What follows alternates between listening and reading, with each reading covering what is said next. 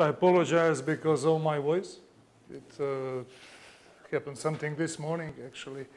So I'll try to do my best, but it's not in a good condition. Actually, as you see from the title, actually this is a talk on engineering electromagnetics addressing some questions about entropy. So I'm no physicist, I'm neither physicist nor philosopher. I'm an electrical engineer with a deep interest for questions on foundations of electromagnetics from, of course, physics and philosophy. So this is the outline of my talk. So introductory considerations, of course, are related to Maxwell equations and some expressions that are derived from Maxwell equations, primary retarded potentials, wave equations, and so on. Then I try to say something about entropy aspects of classical electromagnetics in general. I will talk something about entropy of radiation reaction of the bunch of electrons. And finally, I will try to give you some example from engineering, from real world, actually connection of electromagnetic thermal considerations with emphasis to application in bioelectromagnetics and, of course, concluding remarks. So it's composed as a conference talk from an engineering conference. Okay, so when you talk about the engineering electromagnetics, everything starts and end with Maxwell equations. So let's see what's the physical meaning beyond the equations. So the first Maxwell equation says that time-varying magnetic flux density will give rise to the electric field. On the other hand, we have conductive currents, or better say the conductive current densities and displacement current density, which give rise to the magnetic field. The third Maxwell equations, let's say, says electric monopoles can exist, and there are no magnetic monopoles. It's a differential Gauss law for the magnetic field. So what is interesting and what is a first connection to the entropy? Actually, the reason why I started to try to find some answers from either philosophical and physical papers is the wave equations that is readily derived from Maxwell equations. So this is I would say, a special case in a history of science where Maxwell anticipated the very existence of the electromagnetic waves. So he did that just with his 20 scalar equations. Then many years after that, they were rewritten by independently by Hertz and Heaviside into the vectorial form. But from these 20 scalar equations, Maxwell anticipated the existence of electromagnetic waves. So it's a, let's say, undergraduate course for my students. So it's easily to derive magnetic wave equations from Maxwell equations for any quantity like electric field, magnetic field, or let's say magnetic vector potential.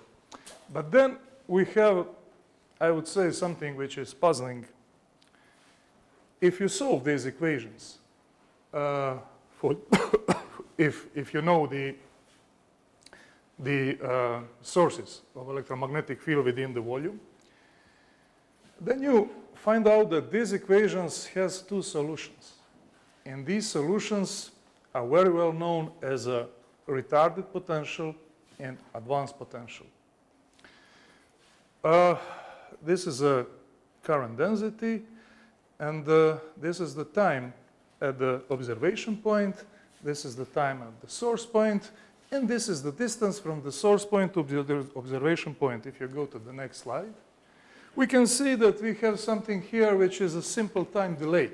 So, oh, I know there's the problem with this button. Okay, so this is simply a time required for the signal to arrive from the source point to the observation point. And everything is okay with the retarded potential because from this simple expression, the signal is delayed in the observation point with respect to the source. Okay, so this is the source, this is the observation point, and we have some time required for the electromagnetic signal to arrive at the observation point, which is exactly related to this delay. But on the other hand, there is a second solution, which says the signal is advanced at the observation point with respect to the source, and this automatically means signalization in the past. Okay, so if you take a look at the standard textbook of not only engineering electromagnetics, but standard textbooks of many books on physics, you will just drop the advanced solutions by saying it's a non-physical. But the problem is that it's mathematically completely correct solution. So, moreover, with advanced solution, we can actually represent the situation as you take into account just the retarded solution. So how do we get rid of this, let's say, non-physical solution or, let's say, advanced potentials? These solutions are eliminated by describing the initial and boundary condition. So what is very important in science, science is not just the solution of the differential integral or variational equation, but also something which is accompanied to this differential equation solution. It's a matter of initial and boundary condition. I think it's a very nice statement of one philosopher who says that by definition there is no anything existed before the t equals 0, before the initial condition. So the other thing is, of course, empirical. We do not observe the converging waves in the nature. If we drop a stone in the water, of course, there are diverging waves not converging. And here we have this obvious asymmetry in time symmetrical, let's say, laws of electromagnetics, which is called radiation error. There are, let's say, different opinions of prominent researchers in this regard, but the question still remains open. And moreover, I would like to address something which is called time reversal in electromagnetics.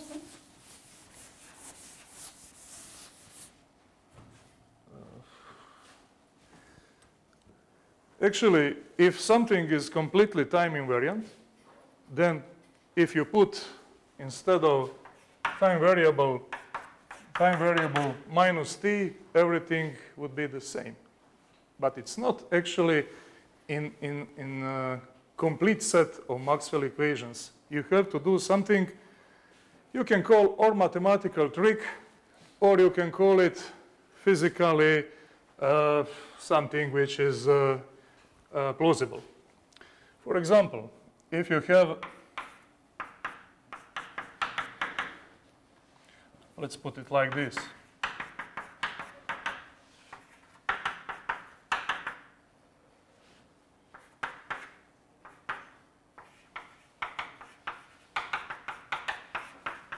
So this is the second Maxwell equation.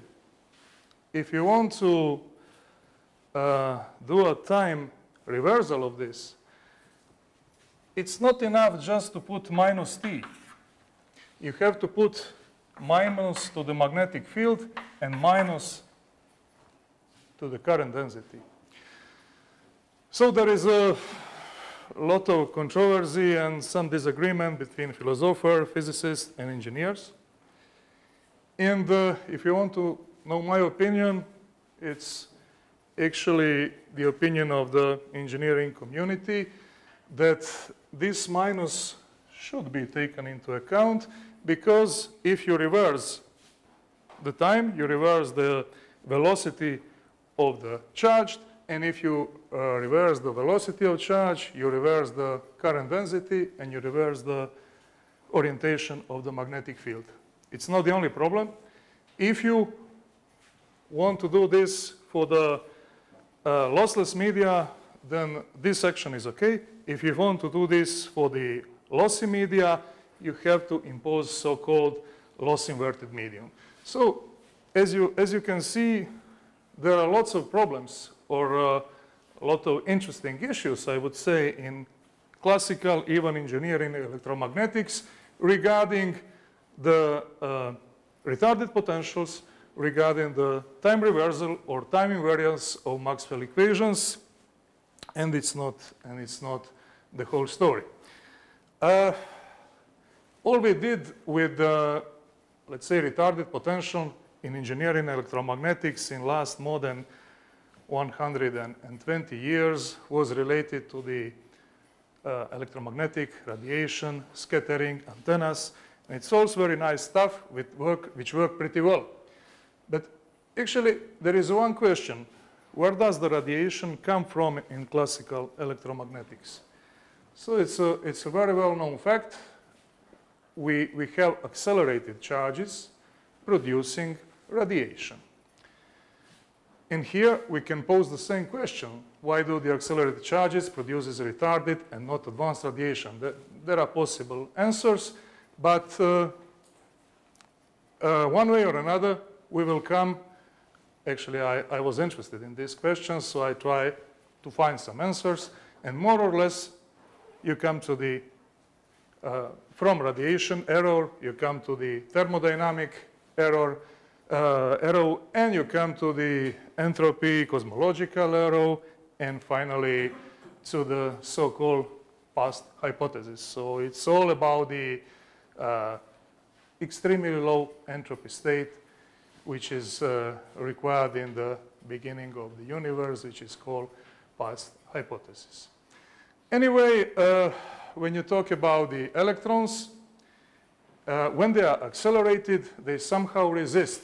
We have this not only in this theoretical consideration, but if you try to design, compute, analyze any kind of a real radiating system, real kind of antennas, you will have something which is called radiation resistance, which is, how to say, taken for granted by engineers. But where does it come from? Because actually, if you have an electron which is accelerated and radiating, there is a so-called back reaction force. We can imagine like we have a cannonball and back reaction force. So actually, the electron is somehow interacted with its own electric field.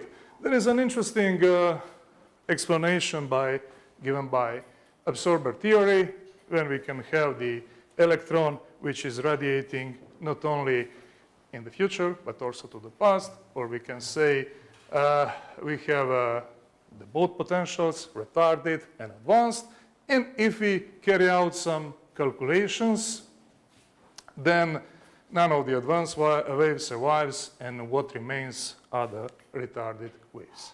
So this is a sort of introduction, some questions, which even in engineering electromagnetics, when I say engineering electromagnetics, macroscopic fields and some charged particles which are moving with non-relativistic velocities that could be addressed with the notion of entropy, primarily radiation error, time reversal, time invariance or not, and then to the even thermodynamic and then cosmological error. Let's see another stuff. So if we go to the very heart of the classical electromagnetic theory, after Maxwell, there came so-called Maxwellians, and the general law of conservation of energy stored in the electromagnetic field was finally posed somewhere in the 90s of 19th century by Poynting. So here we have a well-known Poynting theorem. It's very easy to analyze it because we have the source of energy. We can imagine a volume. Within the volume, we have a source of energy, electromagnetic energy, like chemical battery or whatever. So here we have the field and the current density produced by that source. Then we have the rate of change of the electric energy and magnetic energy, or let's say the energy stored in the capacitance or in the inductance. Then we have Joule heat, or let's say ohmic losses. And finally, we have the power flow from the volume or into the volume, depending on the, mathematically speaking, depending on the sign of this surface integral. So once again, the left-hand side denotes source pumping energy with the considered volume. First term on the right-hand side is the time rate of the energy. So this is actually the balance equation of the power. If you want to have energy, of course, you integrated it over time. Okay, so let's see some more definitions. So the space-time density of power flow is given by famous Poynting vector. We can even play with, you can do it by playing by the quantity of movement in the electromagnetic field, and you can derive the equivalent electromagnetic mass. It's just this power density divided by velocity cubed. Then you can also come up with the electromagnetic force. You can express electromagnetic force in terms of electromagnetic pressure. So you have these interesting correlations of electromagnetics with some mechanics. Also, you can analyze the Poynting theorem in the complex domain just to come up with a radiated power with the active power, which produces some work, and the imaginary power, which is related to the oscillation of the energy reactive power in the near field. Okay, so how to connect this with entropy? Well, it's well known in thermodynamics, but now we analyze the electromagnetic energy, the density of electromagnetic energy, power density. So we can just consider a cylinder or cavity of certain volume with the walls at a given temperature, and one of the cylinder walls is assumed to be immovable, like a piston, and changing the volume of the cylinder, we can do some work as the piston is, of course, displaced.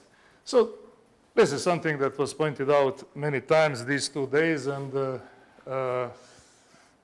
yesterday within a very nice talk given by Franjo, so I will not go to details. So we have the first law of electrodynamics. This is the internal energy, heat flow into the volume, the work done in the volume. S is for entropy, and we can play from thermodynamics. This pressure is equal to the one third of the electromagnetic radiation density, and through some elementary mathematics, we arrange this in a way that the entropy is expressed in terms of these relations of energy density. So if you do some other mathematical exercises and taking into account that this is the exact differential for entropy, we have these 2 expressions. And now there is a very simple mathematical procedure. You take the partial derivative over time here and partial derivative over volume here, and you, of course, do some equating of this, and you just arrive to a simple first-order differential equation whose solution is, of course, the Stefan-Boltzmann law, or the radiation of the black body. Okay, so moving to the entropy of radiation reaction. How can we account for the entropy here? As I already mentioned, electromagnetic radiation is a phenomenon which is caused due to electric acceleration of the charged particle. But here I would like to give you something also from engineering, because, okay, we are analyzing for the fundamental stuff, we are analyzing the moving particle, but for the real radiating system, we have to analyze the smooth current density. So let's see how can we do it. One of the differences between the fundamental stuff and the let's say, real world problems is that real problems are mathematically more demanding, and you have to somehow develop the methods which are approximate in a sense of numerical solution of such problems. So it's interesting that it started in, for example, for the radiation stuff, it started in 1897 by English guy Henry Cable Pocklington. Okay, so if we analyze the radiation of charged particles in addition to Maxwell equations, it's not enough, because Maxwell equations are dealing with continuous distributions of electromagnetic sources, and we need the Lorentz force equation for the moving particle. Okay, so if we play with Maxwell equations, these are the fields of the moving particle. It's not a problem to derive that. And finally, there is something which is interesting, well-known solution for the radiation reaction force. And this is related to the radiation resistance for the charged particle. And let's see how can we account for this in engineering electromagnetics for the smooth current density. So instead of moving particle, we have current density. And just to give you, let's say, comparison between physical and engineering quantities, in engineering electromagnetics, instead of this force, back reaction force, we like to deal with radiation resistance, which is related to this ratio of the power at the antenna input and the corresponding square of the current at the input. So if we have a continuous current density over the wire, let's see, we start from the same equations and we play with the same quantities. But finally, we end up with something which causes mathematical problems, because we have current distribution over the conductor, over the wire, which by using some tangential conditions for the electric field at the surface of the wire, the easiest way is to assume the perfect conductivity of the wire, but it's not a problem to take into account the finite conductivity. It's a bit more mathematical effort, but it's not significant. And this is the so-called scatter field. And finally, here is a problem. We end up with a so-called integral equation, with a Fredholm type integral equation, and we don't know this current distribution. So if we deal, instead of one particle, if we deal with a smooth current density, we have integral equation. And this is a corresponding green function. I will not go to mathematical details too much, but I will just say that it's not possible to solve this integral equation analytically. It is possible, but with a lot of approximations. So for the, let's say, some problems where you need to do something with this current distribution, like to compute mutual impedance or input impedance, it's simply not accurate enough. So engineering approach is to do it approximately by using numerical methods and implementation of numerical methods on a computer. So what do? We just express the unknown current distribution in terms of known functions, unknown coefficients. And the point is, not to give you too much details, that we transfer this integral equation into the matrix equation, and this matrix equation, or let's say the system of algebraic equation is solved on a computer. And okay, we can skip this. And finally, this is a simple example for a dipole antenna. We are all familiar with dipole antenna radiating at a certain frequency, and this is the solution that is obtained by using numerical methods. Okay, getting back to the subject. So if we want to do something with the entropy of radiation reaction, it was interesting. I was looking for some papers, and they are, how to say, surprisingly fresh.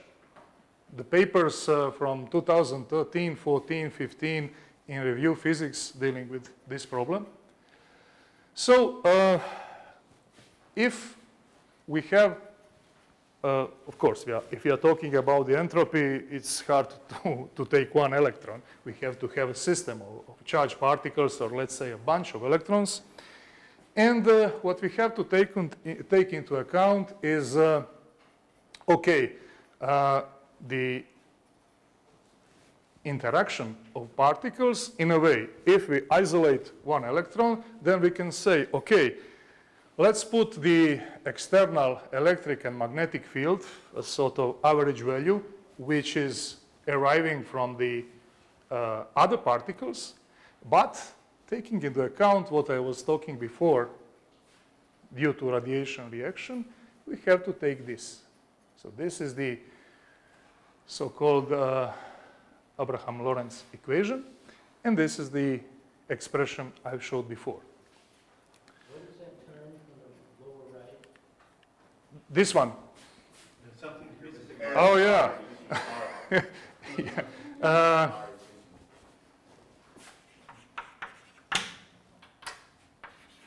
That was a problem with the PDF and PowerPoint and different versions. So this is the acceleration, actually.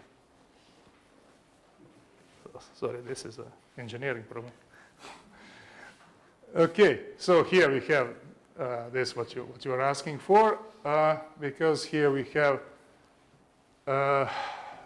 now because we have acceleration here, and we have the third derivative. And now, okay, so now we come up with a Maxwell-Boltzmann distribution. And if we play a little bit with Abraham-Lorentz equation, when I say play a little bit, it's 5 or 6 pages of appendix in a paper published in Physics Review Letters. And finally, what is interesting that we have this derivation of internal energy, where we have a slight, I would say, interplay with the Maxwell equations with a smooth distribution and with a point electron with point charges. So now we take into account the Gauss law. And here we have n electrons within a volume which is unchangeable. And we come up with this, and taking into account the first law of thermodynamics, we obtain something like this. So there are many steps in derivation, but somehow we can say that if we have a bunch of electrons radiating, there is a system which is heating, and there is a entropy which is definite, a positive. Is there supposed to be an equal sign? Yes, equals. Sorry. I should have taken a PowerPoint instead of PDF, but in PowerPoint with different versions, I lost my vector sign. So, okay, that's it. So, finally, if I have, how much time do I have? No, you are in negative time. So timing. Okay, sorry for this. I will go really fast. Okay, so this is something which is really widely used in bioelectromagnetics. So what do we do? From heat conduction law, we can derive the heat conduction equation, very well known in engineering and physics. But conduction is not enough for bioelectromagnetics, because if we are interested in heating, or let's say human body from the external source, we need to input the convective term. So this convective term is given in terms of the difference between the surface temperature and the temperature of the fluid. That means, let's say, temperature of the skin and temperature of the air. And this is the convective heat transfer coefficient. And, okay, here we have something which is called space-time dependent bioheat transfer equation. So it's interesting to see how we engineers borrow the models from physics and mathematical physics and classical thermodynamics. So if you just take this part and put everything to zeros, you have the heating of the power cable. If you put this term, which is convective in nature, you have the volume blood profusion. This part stands for the metabolic heat sources, and this part is a sort of intruder in the original Penne's equation, which was derived in 1948 for physiological purposes. And this intruder is actually given in the form of power density, which is absorbed as an additional heating source, for example, when you talk to the mobile phone. If you want to, well, consider a continuous exposure, then you don't have to take into account the transient, and this stationary Penne's equation is a little bit simplified. So once again, here we have thermal conductivity, so the conductivity due to conductivity of the tissue. Here we have volume fusion rate, specific heat of the blood, power produced by metabolic processes, and this electromagnetic power deposition. Of course, it's can be written in a form of Helmholtz equation with a prescribed boundary condition. Solution is carried out numerically. I will not go to the details, but this is something I would like to show you. So this is the model of the real head, taking into account geometry and some properties of the tissue we have built up in our group. So if you do some calculations, for example, you can come up with a so-called specific absorption rate, or let's say power density in the human eye. And just for information, the peaks are on the GSM frequency of your mobile phone. So be aware what you do when you use mobile phones. Okay, this is a temperature increase in the eye, and you can do the same, for example, for the brain, electromagnetic part of the story.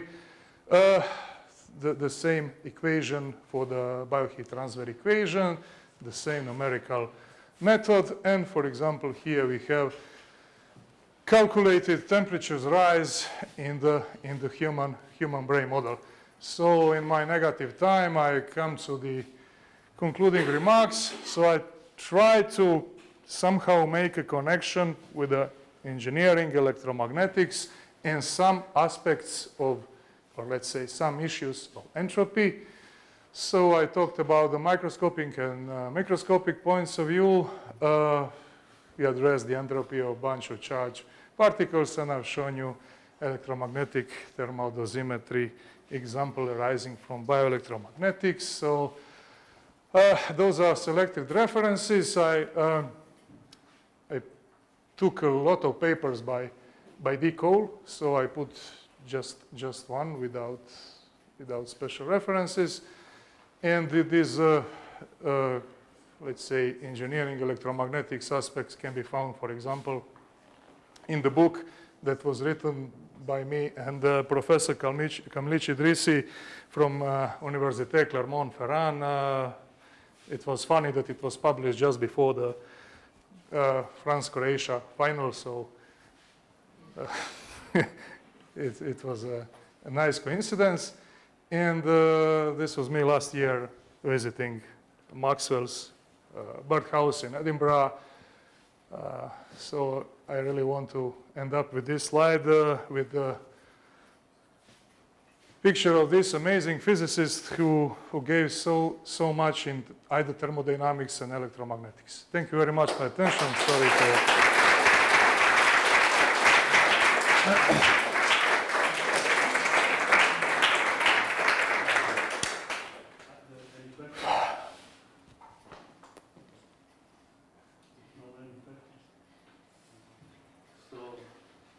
Unfortunately, no questions for you. That means it's a perfect or disaster or both. Okay. Too much entropy. Yeah. So maybe, so we were late